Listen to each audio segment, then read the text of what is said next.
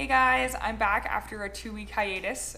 Thank you guys for your patience just because I switched preceptors and I had to kind of try and figure out my hours and get all that settled. So I'm back, I'm ready to do a video, and today I'm going to be talking about how to be successful in clinicals because I'm doing it right now. So for those of you that don't know, I am in internal medicine and I start surgery in 2 weeks. So I am gonna start off with saying, make sure that you guys are on time. My mantra is, if you're not 5 minutes early, you're late. And you wanna make sure that you beat the residents there, you wanna make sure that you beat the attendings there, and of course there's gonna be other medical students with you as well.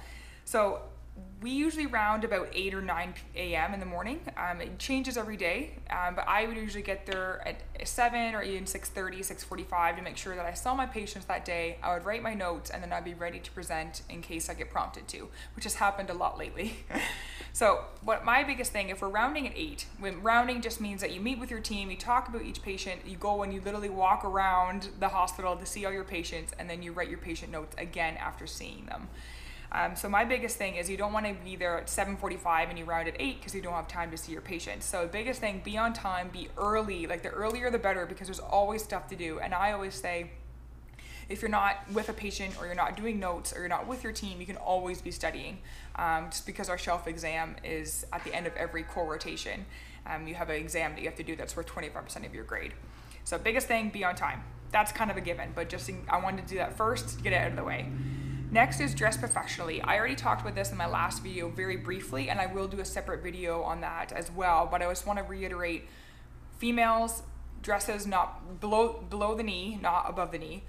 Make sure that your shirt's not cut too low. Make sure that you are having slacks if you want to wear those. Just be professional, and I think that kind of is a given, but there are some students that I see from other schools that definitely kind of need that memo, so just be aware of that. And my biggest thing is don't wear heels. I mean, I'm 6'4", so I'm not going to wear heels anyway, but people always have blisters. They're in so much pain, you can just tell that they're ready to get those heels off. So I wear flats, or like really nice professional shoes that have like a little bit of heel that's kind of like a cushion. So that's my biggest tip. For males, you can wear slacks. There are a couple preceptors that don't mind you wearing like a polo, but make sure that most attendings want you to wear a dress shirt and a tie. Next is be respectful. There have been a couple incidences, I don't know if they're raw students or not, but they have kind of been not snippy, I don't know like the right word for it, but just kind of confrontational if they're getting constructive criticism back, either through a resident or even an attending.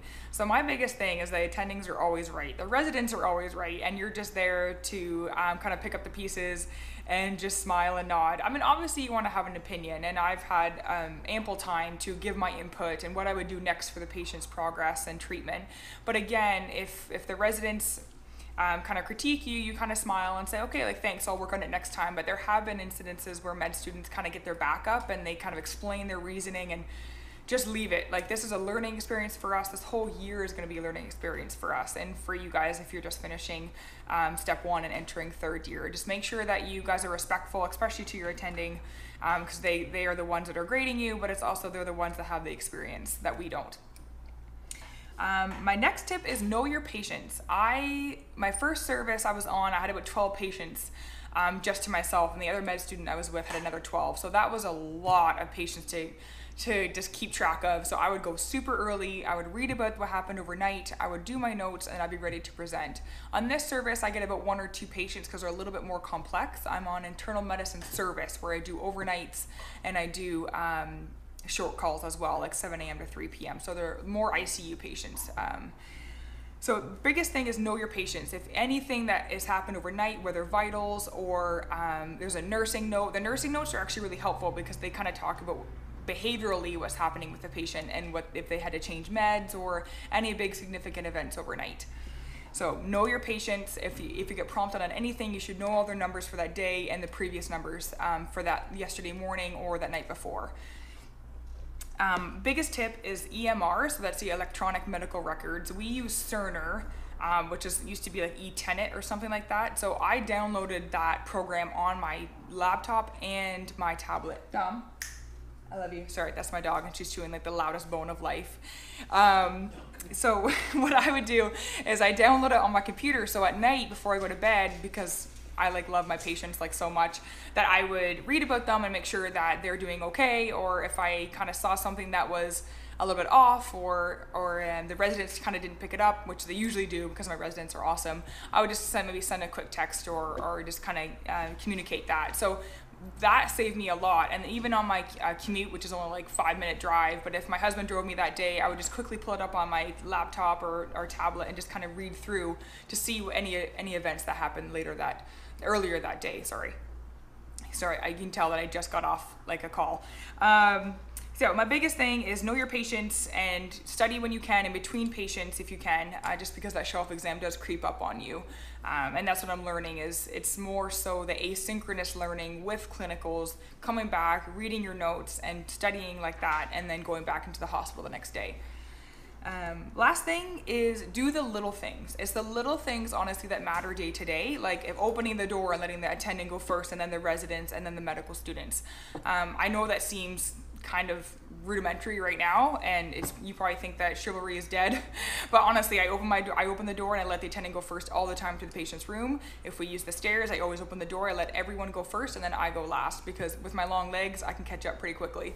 But it's the little things. I mean, there was a 4th semester that told me that in surgery, because I have surgery next, is, you know, before the whole team goes down, go down, check the wound, undress it, and wait there and be ready for your attending to come down. He'll come down, see that you've already undressed the wound. He would absolutely love you, and then after he's done assessing it, he'll be like, okay, let me just wrap this up real quick. But then you can be like, you know what, I already know how it's already done. I can wrap it up for you, and then I'll meet up with you guys in 10 minutes. And it's the little things like that, like going early, checking the wound, checking on your patient.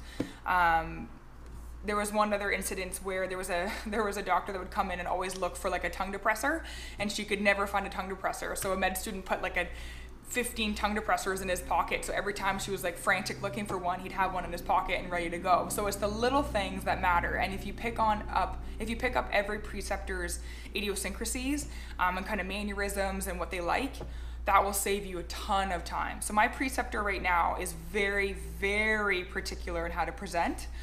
So what I would do is I go early, I would make sure I tick all the boxes of what he wants specifically to present, how he would like to be presented to, and I'd practice. And I only present for 30 seconds because there's really no acute events overnight, but knowing and having it succinct like that, ready to go, the residents understand that I know my patient very well, and he understands that I took the time to really dive through every single note that the nurses did or any vitals or anything like that. So it's the little things, guys, that will help. You can do the big things. You can try and be a gunner. They call them gunners of med students that try and answer every question and they're so excited. That's awesome. If that's your type of learning, then great. I'm not like that. I'd rather do a whole bunch of little things very well than a couple big things kind of half-assed. Sorry for the language, but that's just how I live my life, and that's how I've been so successful in medical school and hopefully on the wards as well. So I hope this helps. And I know I say that after every single video because I'm getting amazing feedback from you guys that you like the videos, and I want to say thanks. And I've had like the nicest messages ever and the nicest emails. You guys know that I do YouTube not for the money. I think I make like 4 cents on a video. I really don't care. I do it for you because I remember applying to Frost and there wasn't a lot of information about it through students. And so I just want to give back to you guys and know that I'm always here and I'm always available for any questions and helping you through the process. And I'm off to now study, and I'll see you guys later. Bye.